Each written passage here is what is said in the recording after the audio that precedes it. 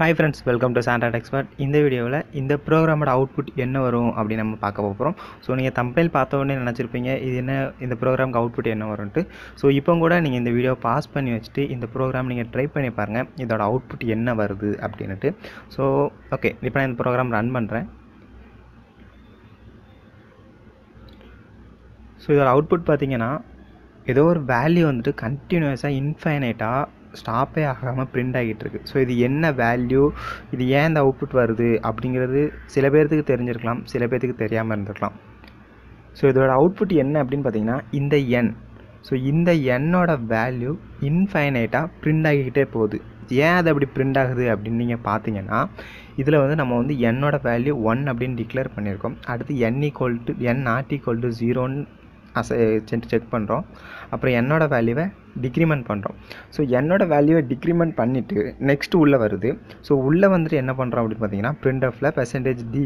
So திரும்ப இந்த printfக்குள்ளேயும் என்னோட வேல்யூவை திரும்பியும் டிக்ரிமெண்ட் பண்ணுறோம்.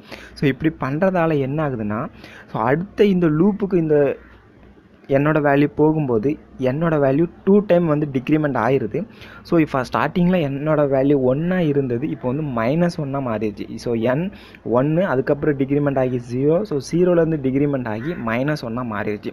ஸோ இப்படி 2 என்னோட வேல்யூ டிக்ரிமெண்ட் ஆகிறதால என்னோட வேல்யூ வந்து 0 வந்து எப்போவுமே வராது. ஸோ அது 0ன்னு வராததுனால அந்த கண்டிஷன் வந்து ஃபால்ஸே ஆகாது. அதனால தான் இந்த ஃபார் லூப் வந்து அகைன் வந்து எக்ஸிக்யூட் ஆகிக்கிட்டே இருக்குது. அதனால தான் இந்த என்னோட வேல்யூ வந்து நம்மளுக்கு வந்து திரும்ப பிரிண்ட் ஆகிட்டே இருக்குது. ஸோ இதுக்கு நீங்கள் வந்து நான் இப்போ இதில் வந்து n எடுத்து விட்டுட்டு நான் இப்போ இதை ரன் பண்ணேன் அப்படின்னா உங்களுக்கு புரியும். ஸோ இப்போ பார்த்தீங்கன்னா என்னோட வேல்யூ 1 அப்படின்னு மட்டும் பிரிண்ட் ஆகிருக்குது. ஏன் அப்படின்னு பார்த்தீங்கன்னா, ஸோ என்னோட வேல்யூ 1ன்னு வர்றது அங்கே ஒரு டைம் தான் டிக்ரிமெண்ட் பண்ணுறோம். ஒரு டைம் டிக்ரிமெண்ட் பண்ணோடனே அது 0வாக மாறிடுது. அதனால் அது வந்து 1 அப்படிங்கிற இந்த ஆன்சர் வந்து வந்துடுது. ஸோ நீங்கள் இன்னும் உங்களுக்கு புரியலை அப்படின்னா நான் இதை இன்னும் டீட்டெயிலாக உங்களுக்கு சொல்கிறேன். சாரி,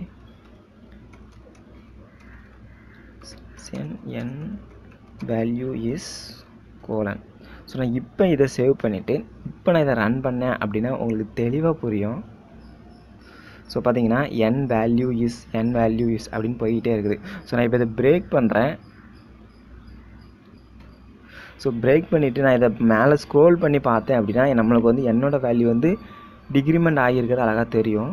இப்போ பார்த்தீங்கன்னா ஸோ நம்மளுக்கு வந்து நிறைய போனனால ஸ்க்ரீனில் வந்து கொஞ்சம் தான் கேப்சர் ஆகிருக்கு. இதில் பார்த்தீங்கன்னா 67, 69, 71, 73, 75, 77, 79 அப்படி வந்து போய்கிட்டே இருக்குது.